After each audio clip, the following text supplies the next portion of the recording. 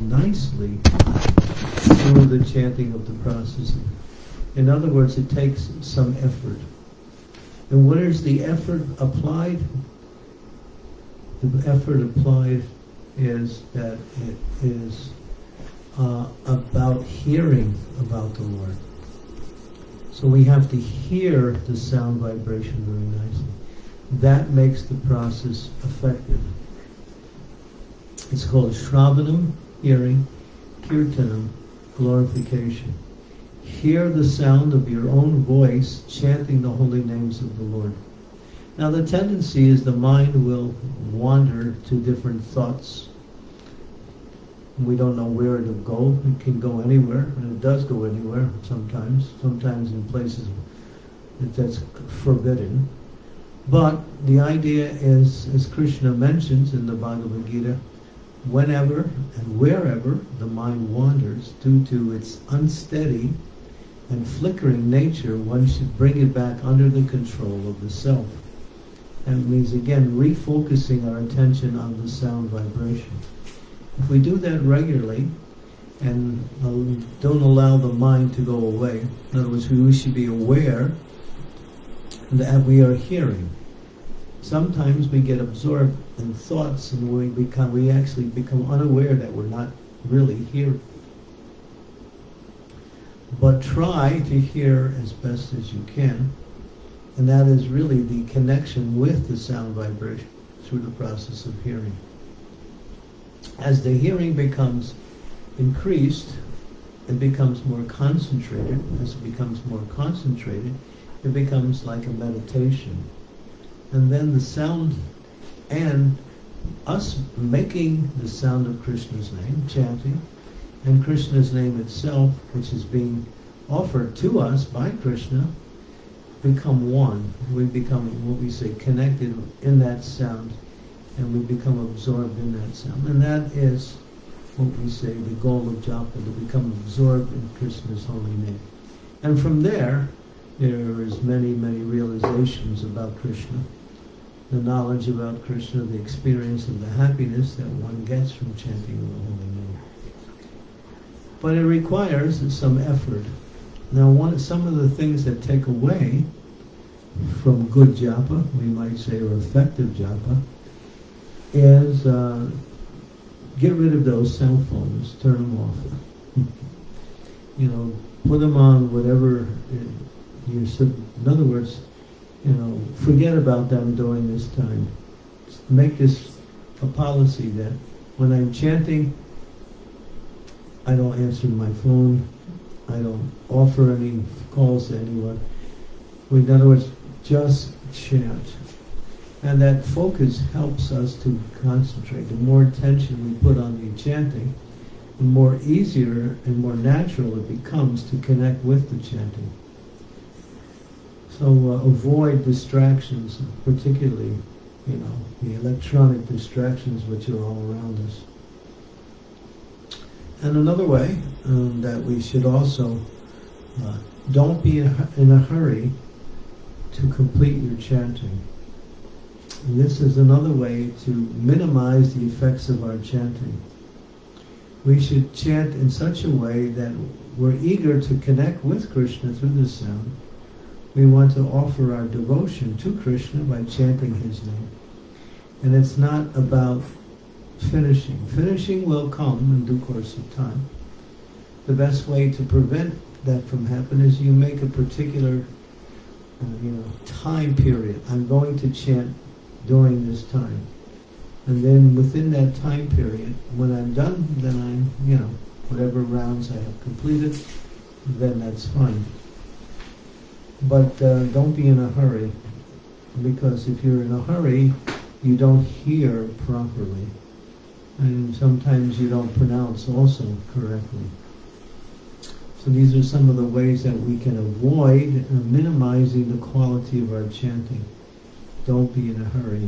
We call it, don't play beat the clock japa. It's not about, racing against the clock.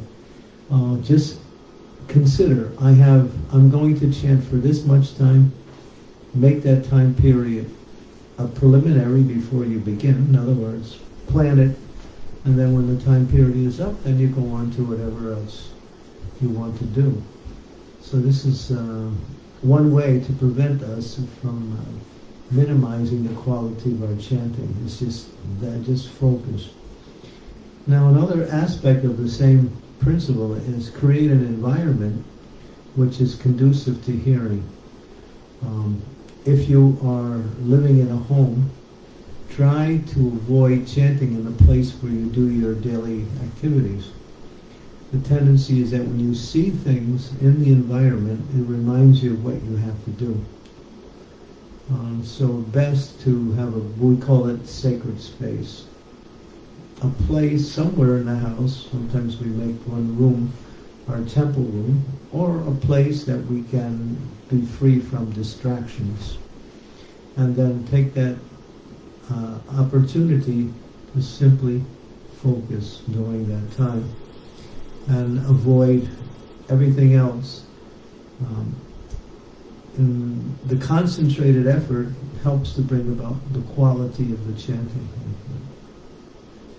So these are some things we could consider in order to fortify, to insulate our chanting away from all of the other distractions that are possibly there within the environment. Otherwise, we will find ourselves chanting, but we won't get very much from the chanting. It'll simply be an exercise, or rather than an experience of connecting with Krishna through His holy name. These are some of the things we can think about. And of course we find that there are many senior persons who teach certain principles about chanting. But one of the things I will emphasize, and I think it's important, and this, if you can understand this principle, which is very simple, and apply it, you'll find that your japa will become more and more, and something you look forward to. And it's simply training the mind in a certain way to receive the holy name. And it's simple. Just say before you chant, I want to chant, I get to chant, I love to chant. Just repeat that prior to your chanting. I want to chant.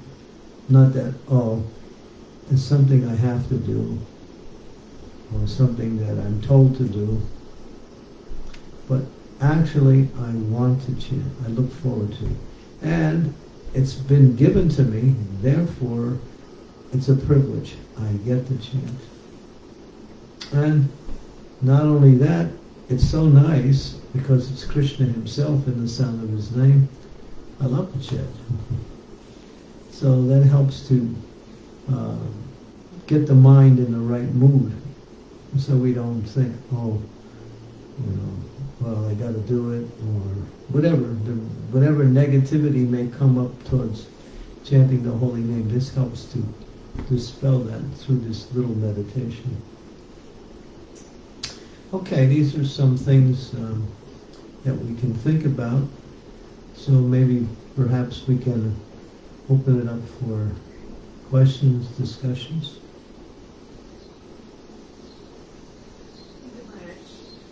Bringing up so many practical points. Even if one of them is applied carefully, like I think it changes the quality of chanting so much. Yeah, just one. We should look forward to our chanting. And there's other things we can say. For instance, one of the more powerful effects of our chanting is to chant as early in the morning as possible. If you can finish your prescribed number of rounds early, then you'll find that it sets the foundation for the activities throughout the day. It helps to develop the clarity of vision you need in order to face the struggles that you have throughout the day. And it allows us to chant at the most opportune time. which is the early morning hours, when the mind is more free from the anxieties of our day-to-day responsibilities.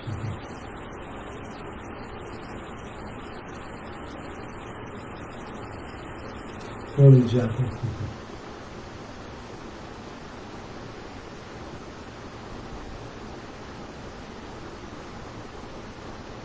So, we can open up for any questions from the devotees. Do we have a listing of how many people are online listening?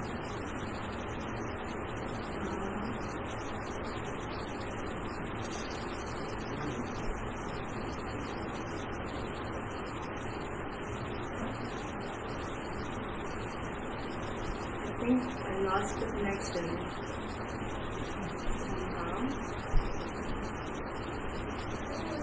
4 people here. Is that a new live stream? 4 people here. Okay.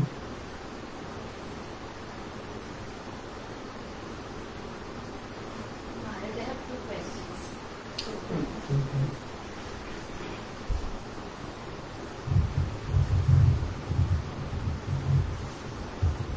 Maharaj, I have 2 questions. So the first one I was thinking is that, if we are chanting sincerely, how do we feel after a few years of chanting? Like, what is the feeling that we should be looking for?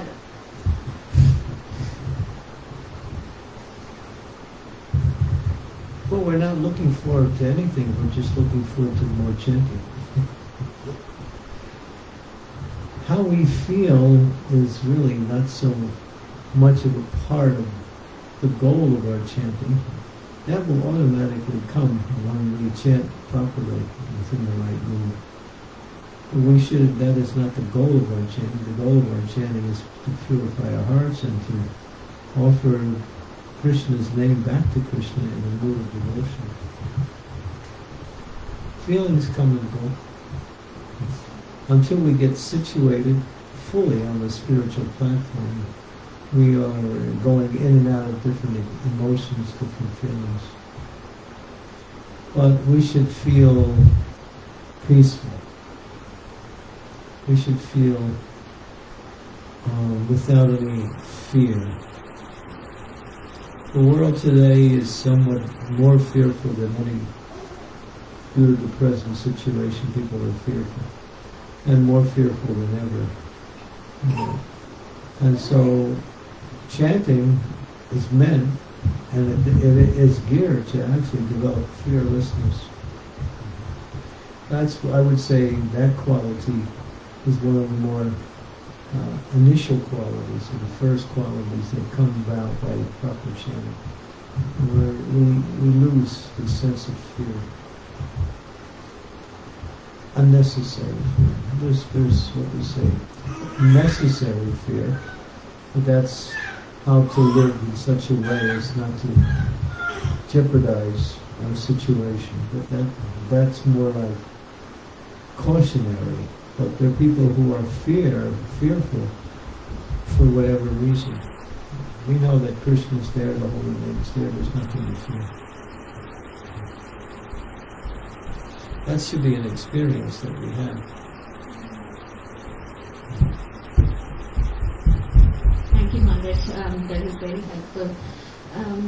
The second question I was having is that, for me, with a small kid right now, it's kind of hard to really find that kind of time where I can put all my rhymes together. I have to actually chant most of my japa in bits and pieces. So it's just thinking, in circumstances like this, how can we actually have the attention? Because I find myself that when we chant most of the rounds together, then the attention span is much better than doing it in bits and pieces through the day. So if you would please help me. come across this question quite often by many mothers. They ask, because the baby becomes the first responsibility, and you can't curtail that. You have to give the baby whatever it needs. That's just so much tension. So that question came up with one lady in London, and I gave her Prabhupada's formula, which was 4, 4, 4, and 4. 4 times 4. In other words, find 4 times during the day. You can chant 4 rounds each time, and then you can complete your 16 rounds. Then again, you have to see how that works, along with the responsibilities of taking care of the child. That's a formula. That's nice. The lady who asked the question adopted it, and she was very happy. She was able to do it. And she found that before that she couldn't chant 16 rounds. But then after that she was able to easily do it based on that formula. But if you want to do it like 6, 6, and 4, or 5, 5, and 6, In other words, it becomes obvious you can't sit down and chant 16 rounds with a little child. They require attention. And that's foremost. You can't neglect that. So find that formula that works for you. And you call it bits and pieces, but we call it, being practical.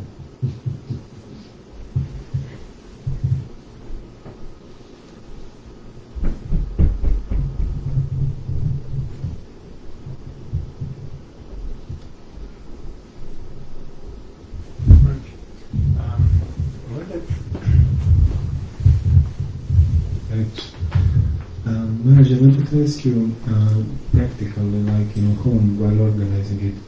I was always thinking, like putting Krishna in the central place of the home, like in a living room. But then when you mentioned it, that it's good to have a sacred space, sacred place to chant, I find it also logical. So how to combine those two things, like having it in the center of the house, not just in some room aside, but also having that sacred space? Yeah. Well, that sacred space is, we call it the temple. So one room for Krishna. And that room you can use for your devotional activities.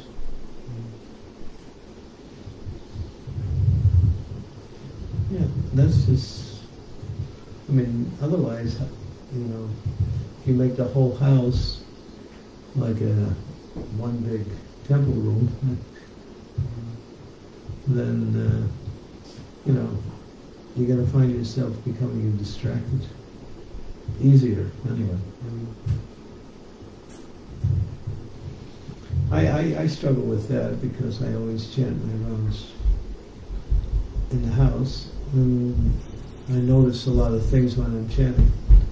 Sometimes my mind goes to these things, and I'm thinking, I have to deal with that later. Or sometimes it becomes even so strong that I even deal with it right away. But then again, I have to check, and I check myself and say, no, this is not the best. Now, if you can sit in one place and chant, that's the best. But if you have to walk sometimes, then that's where it becomes more likely to get distracted.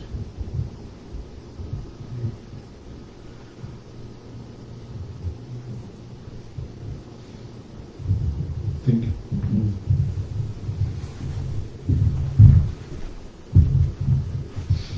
There is a question online from Japa Seva. Hare Krishna Maharaj, you mentioned previously in your Boston workshop about hearing one mantra. When we have thoughts in our mind related to our service, is it something we need to ignore and re-hear the mantra, or is that okay to entertain those thoughts?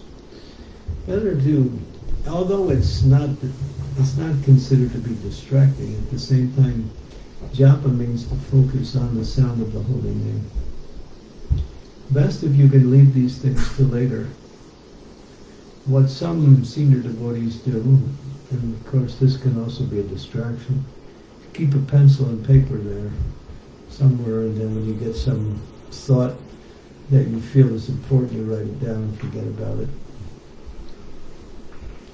But the idea is, whatever it is, even if it seems very devotional, it's not so important. Just there's no thought as important as concentrating on the sound vibration of Krishna's name. That's what it's all about. It's japa meditation. So meditation means absorption in the sound. So just put those thoughts aside. If they come back later, that's nice. If you want to write them down, that's okay, but that can also be very distracting also. But the idea is not to think, well, it's devotional service and therefore it's just as important. Chanting means chanting.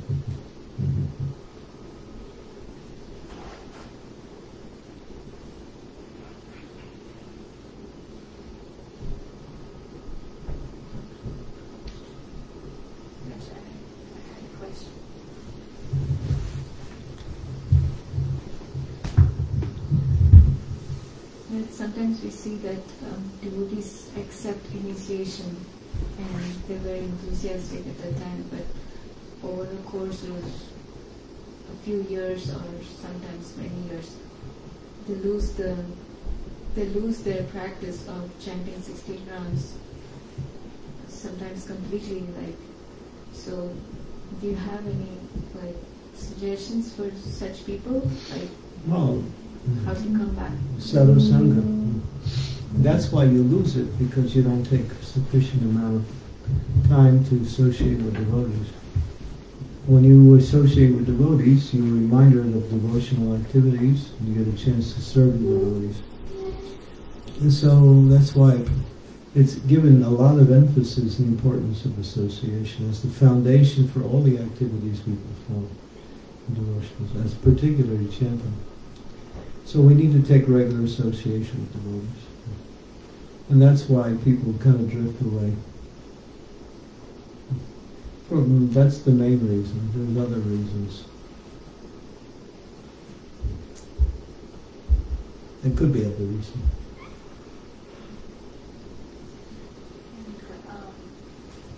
The thing is, you have to, if you want to really continue to chant each day, you have to make it a part of a regulated part of your day. It has to be regulated. You can't think, oh, when I have time I'll chant. There's always the material energy will always give you something to do.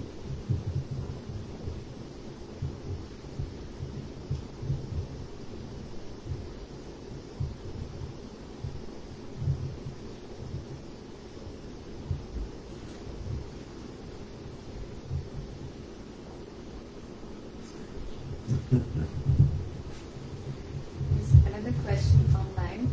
Hare Krishna Maharaj, please accept my humble obeisances on the Srila Prabhupada.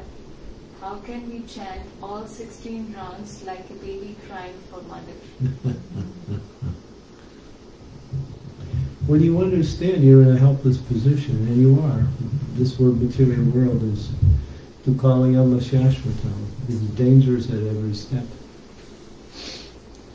Everyone, especially now, everyone is more aware that at any moment I can get sick. So this is one example of how there's danger at every step. But just life itself is a very dangerous.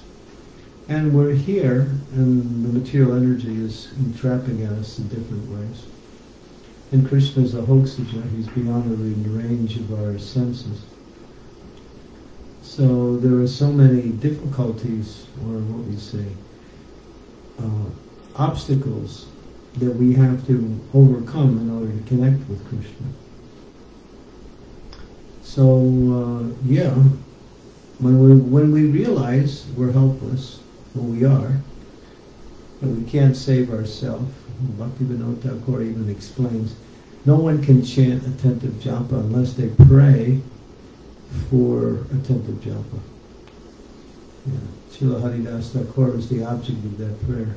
The prayer goes, O Vaishnav Thakur, alone I have no hope to chant the holy names of Lord Hari. Please be merciful to me, and with a particle of faith, give me the treasure of the holy name of Krishna. That's the prayer by Bhaktivinoda Thakur to Srila Rupa Goswami, to Srila Haridas Thakur. So we're helpless. Even if we think we can chant, we have all the ideas on how to chant nicely, still we have to pray. We're helpless. And that helplessness is our strength, because it allows for Krishna's mercy to descend.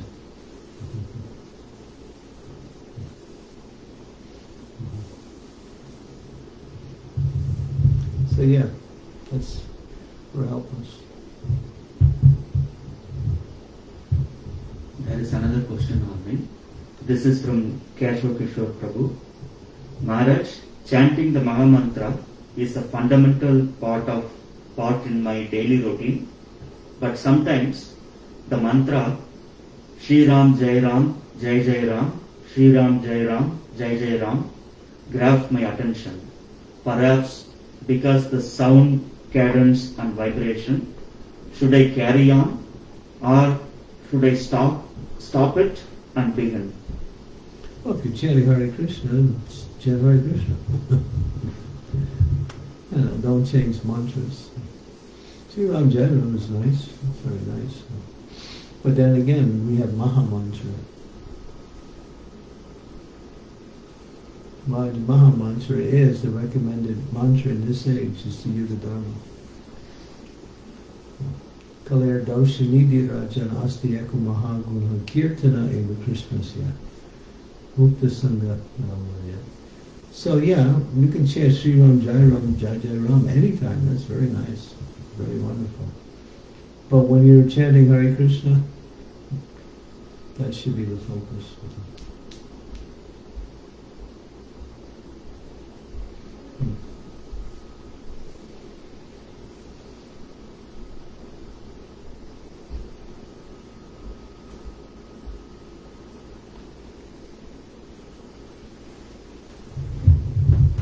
There is one more question online from Balarama. Hare Krishna, do we need to be more aware of hearing or pronunciation? The awareness that comes by way of by hearing is also fortified by pronunciation. When pronunciation is clear, and hearing becomes more natural. If you're not pronouncing it clearly, it's to absorb yourself in the sound will not be possible practically. So that's why we emphasize clear pronunciation.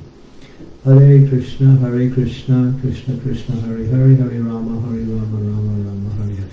Hare Krishna, Krishna Krishna, Hare Hare, Hare Rama, Rama Rama, Hare Hare, Hare Krishna, Krishna Krishna, Hare Hare, Hare Rama, Rama Hare Hare, Hare Krishna, Krishna Krishna, Hare Hare, Hare Rama, Rama Hare Hare. This is not Hare Krishna, Rama.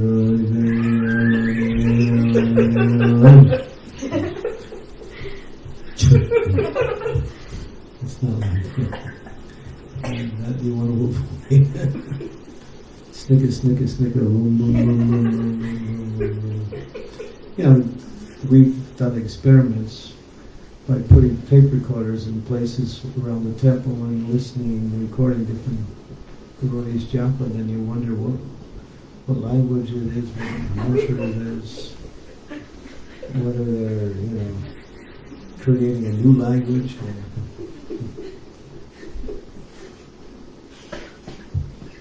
Snicker. Prabhupada writes about that in the Chaitanya Charitamrita. It's there, he says, one should clearly sound the mantra and avoid the hissing sound. using the upper and lower lip, and should chant clearly. That's there in the Shastra. So Prabhupada does, and in a few lectures he's also brought up that subject, importance of clearly hearing the sound, clearly chanting the sound like that.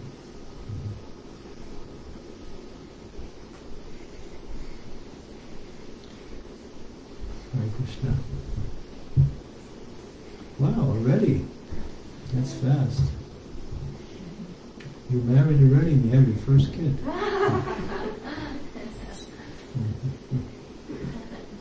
is Braja. What's her name? Braja. Braja. She's Shamsaki's daughter.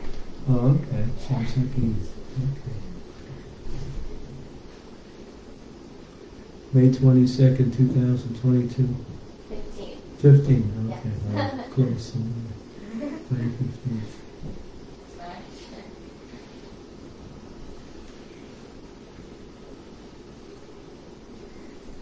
Okay, so these are some things we can seriously consider. If you make japa the most important part of your day, then your whole day will be, what we say, nice.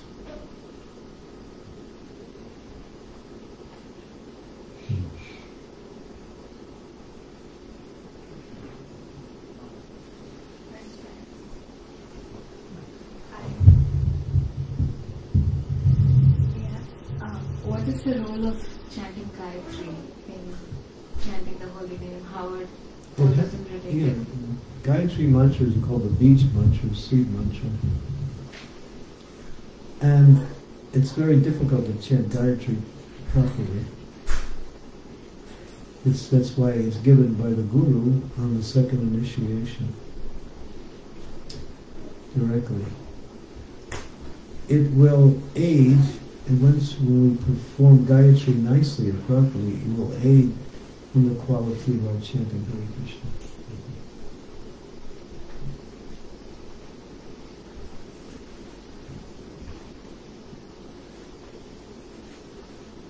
Two? Yes. Two of them. Yes. Handful. Two hands full. Yes. Need more hands. Oh, you got help.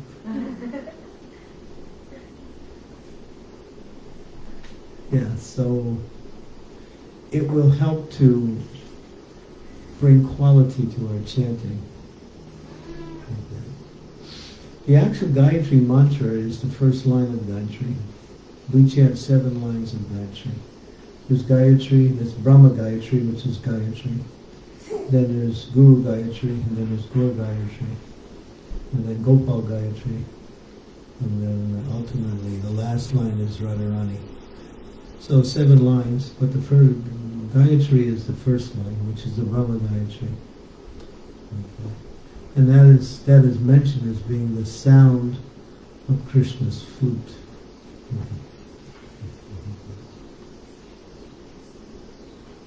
Particular sound vibration.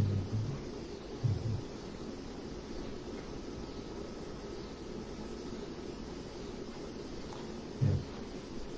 So Gayatri will help with our chanting of Japa. We have to practice chanting Gayatri. It's an effort to really perfect Gayatri. More so than chanting Hare Krishna.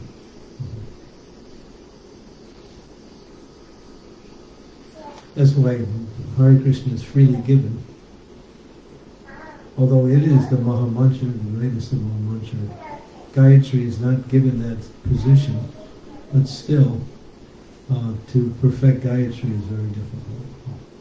That's why it's only given by the Guru after the devotee is qualified by execution, devotion, service for a number of years. Okay. You practice.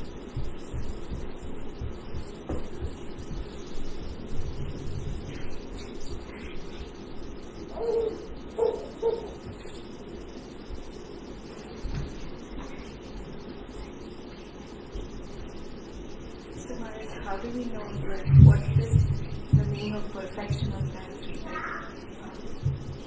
try If to you can understand hear, it. if you can hear every word of the Gayatri mantra, that would be perfect. Because Gayatri is not spoken; it's silently chanted, and it becomes easier for the mind to wander when it's silent. The mind wanders anyway, even when we chant loudly with the holy name, but even more so when we try to chant silently. Unless the mind is very, very controlled and very, very free from any desire for material, sense gratification. Gayatri is an effort, but it's there.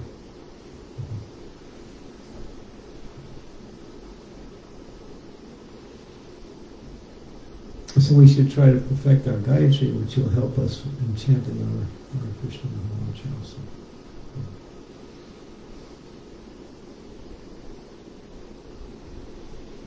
There's many things that support the chanting. Proper relationships with devotees is one of the main things that allows chanting to develop. When we have nice and very Krishna conscious relationships with all devotees, then it becomes easier to chant the Hare Krishna Maharaj. And if we're reading Prabhupada's books, that also will support our chanting. Which is also chanting also. Because when we're reading, that's another form of chanting.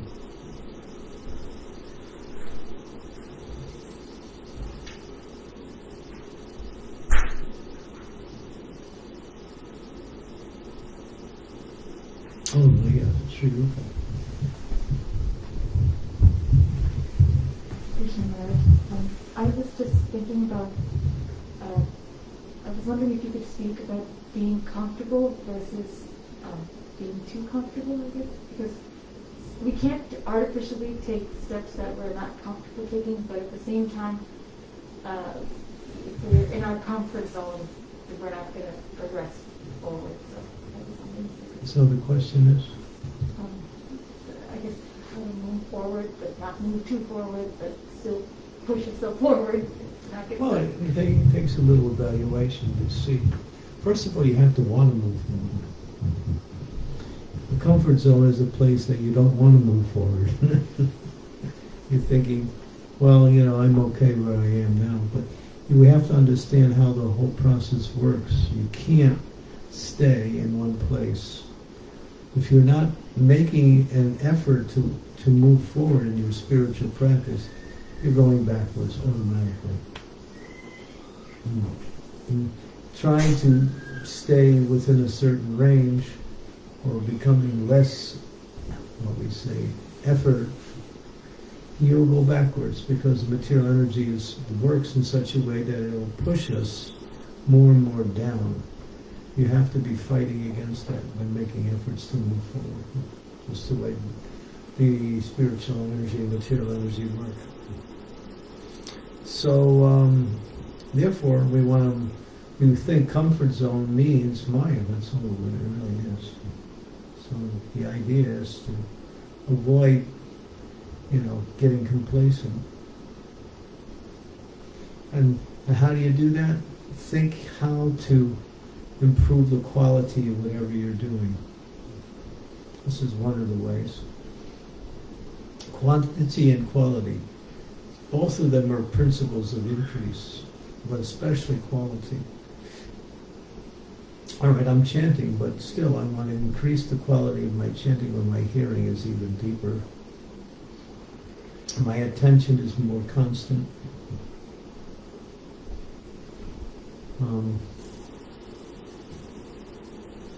And apply that to anything. Reading, relationships, all of those can be qualitized by putting an effort to make them better. So that helps us not to fall into a comfort zone, and it helps us to get out of a so-called comfort zone when we're in it. Let me put more quality in whatever I'm doing. And then also quantity is another feature of that. Maybe I should take on another service.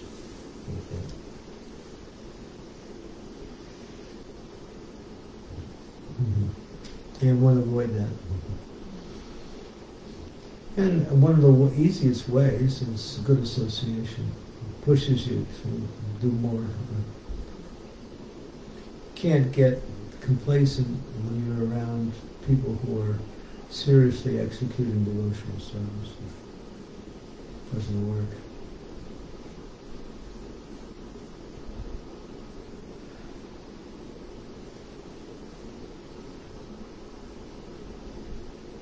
There is another question online. They're asking how to Encourage children to chant. How to encourage children to chant? Well, depends how young they are. Usually we say that if they're below 7 years old, we don't really put them on beads. Just let them hear the mantra and chant whenever they just encourage them to chant by maybe making songs of the mantra. But when they get around 7 or 8 years old, we can start to explain to them the importance of chanting and give them some beads like that. But before then, it's really hard for them to accept that kind of discipline, but just their childlike nature, of course, to go this way and that way.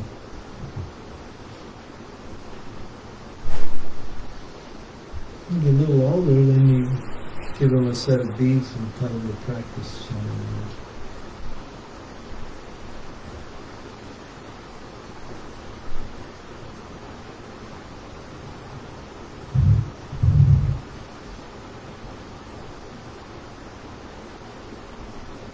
Okay.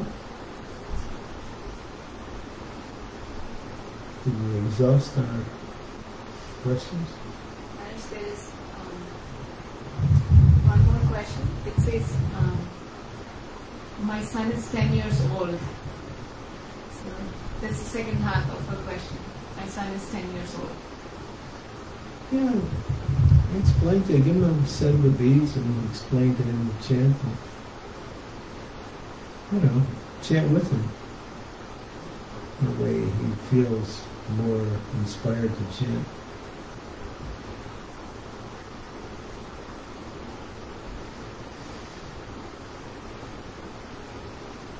And you can get a little strong.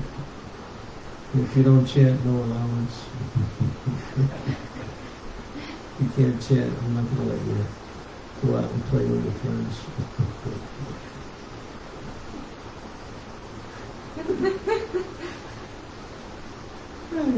Get a little strong. That age between 6 and 14, 15 is called the formative years. That's where you pick up all the foundations of everything that you'll use in your life later on.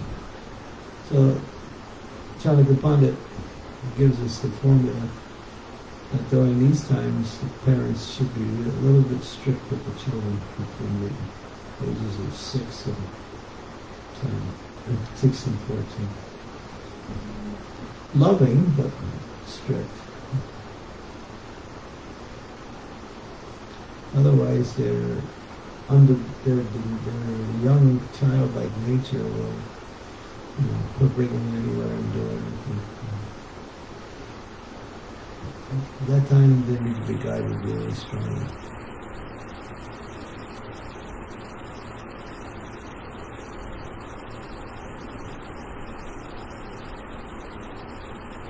Okay?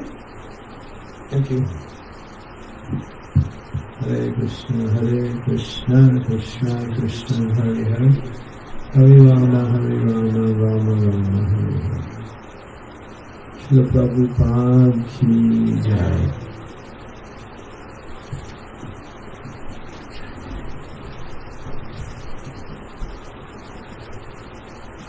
Where do you see the number? Here. Oh. But she had the second one. There's 2 videos going.